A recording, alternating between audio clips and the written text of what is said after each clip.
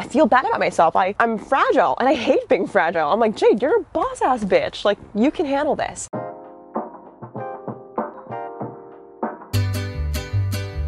When you first start a YouTube channel, the least of your worry should be subscribers. It should be producing consistent content and finding your voice. How awkward are you in your first video? Most people are super awkward. I was. Cue the footage. Focus. Hey guys, welcome to my channel. When you make 100 videos, you might not get more subscribers, but you get better on speaking, video ideas, and editing. And these are skills you need before you grow a channel. Stop thinking about growing a channel, but starting a channel. And starting means you have to take out the expectation.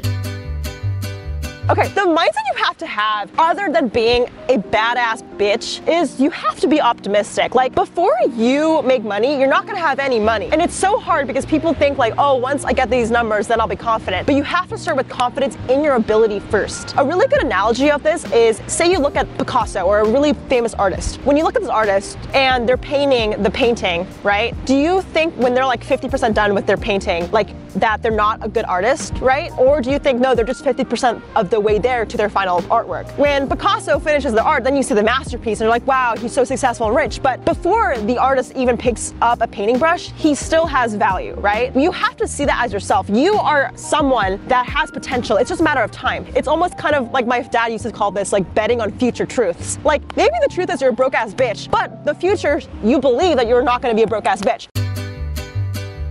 How often are you posting? I was posting 3 times a day, but since that viral video, I kind of cut back a little bit because then I was like, okay, I want to be thinking more so about what I'm posting. I disagree. Yeah. I think TikTok, right? We're talking about TikTok, not YouTube, we're not talking about Instagram. I think TikTok does not reward people for being consistent or over posting. It's genuinely the performance of the individual video. So TikTok is the only platform where the content that is fed to you is not based if you're necessarily interested or not. Like, I got a lot of memes that I don't like really know or I would search on my own. So the more experimental you get on TikTok, the more you can land on more For You pages and actually create more of an engaged audience. I think that what I would do is keep posting 3 times a day or whatever you feel like you can sit on comfortably. And then once you have the next series that pops off, whether it gets 1 million views or 100,000, you can make a follow-up from that. Today's video today.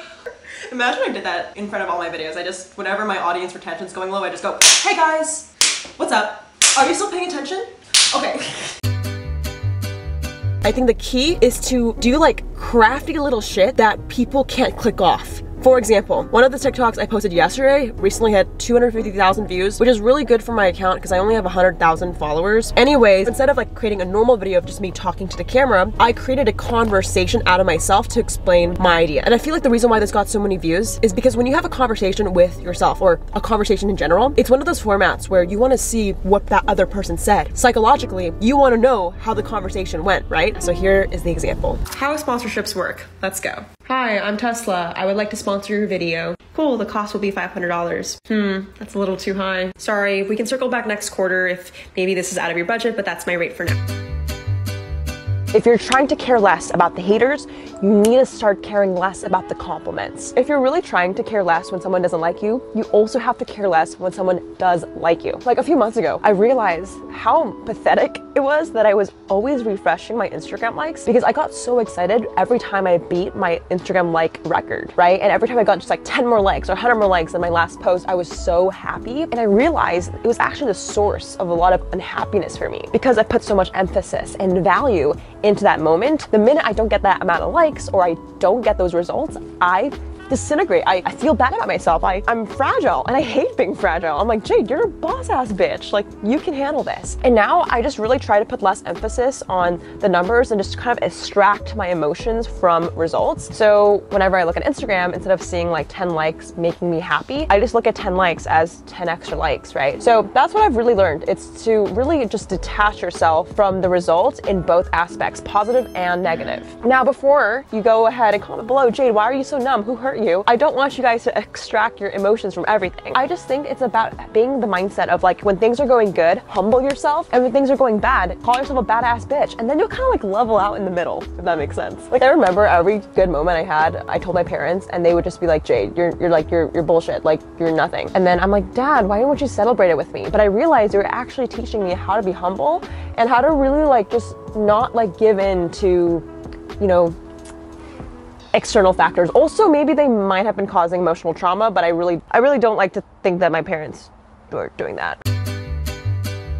You guys know what I'm talking about. Like, you will see on your For You page random stuff that goes viral, and I think it has this wow factor that is unexplainable, and I just don't know why anyone would watch it, but it gets views, and I don't know how to mimic it because you can't just scream randomly, but definitely when you're out about in your life and you see something that's like, what the fuck, whether it's a chicken that looks like an ostrich running across the road, like take a video of it and upload it, because you'd be surprised how TikTok would respond to it. It's quite crazy. Like, I feel like the point of TikTok is either you're making super educational, high production videos that are so good, or it's just like, what the actual fuck? Skirt. If you're posting videos consistently for like 2 or 3 years, you're bound to have one video that gets views. So I was posting once a week, and I remember switching from like beauty content to like business content, because at this time I was like, I don't want to be Bethany Moda anymore. I want to be the Gary Vaynerchuk of the world. So I made a video about how to grow on social media because I was obsessed with Instagram at the time. And that was my first video that literally got like 250,000 views in a month. And that's never happened before in my entire career. Like, I would have gotten like 1,000 or 100 views and it would just stop there. But this was around 2017 when I finally hit my first break. Keep in mind, guys, I started to make videos in like 2009-10, and it took 7 years before I made a video that went viral. And I really think it's so important to understand that, because a lot of people look at Emma Chamberlain and this other circle and just expect that result, but that is basically luck. You know, you can't control that outcome. What you can control is being consistent and showing up. I don't know how many times this occurred when I had a video that was amazing. I went down to film it, then when I edited it, I had no footage and I couldn't make something out of the story. So it's really important to script, because then it can maximize your editing time to create a better video. Now, creating a good video is so important. If people don't watch your video to the very end, or it's not engaging on YouTube, the algorithm won't promote it to more devices and users. So therefore, you might not be getting as many views. And we all know the feeling when your videos don't get views. It feels like you got stabbed in the back and you're not good enough. And that's not the case. It just takes a bit of practice. So for writing a good story, it really just comes down to having a beginning, middle, and end. Whatever you talk about, it just needs to have a story plot. For the really basic version, there just needs to be an introduction, a problem, solve it, and conclude it. That's it. If you're having issues uploading videos and you're not getting viewership, try your best to see who is someone that would probably watch my videos and who else are they watching. If you're someone that makes vlogs and they're watching Casey Neistat, you know, try to emulate that content and maybe do a Casey Neistat reaction video so you can get Casey's fans onto yours, right? The goal is to really just train YouTube to start recommending your content to the right people that are also maybe fans of another influencer or YouTuber. Over time, what you're gonna see is those viewers are gonna know who you are, and then you can make whatever you want. So this is more of a temporary thing. The clumping period typically will take a few months. Now you might be asking, Jade, how do I know I clumped my channel to someone else's? Going back into your data, if you take a look at your traffic sources, you can actually see who is your video being suggested by.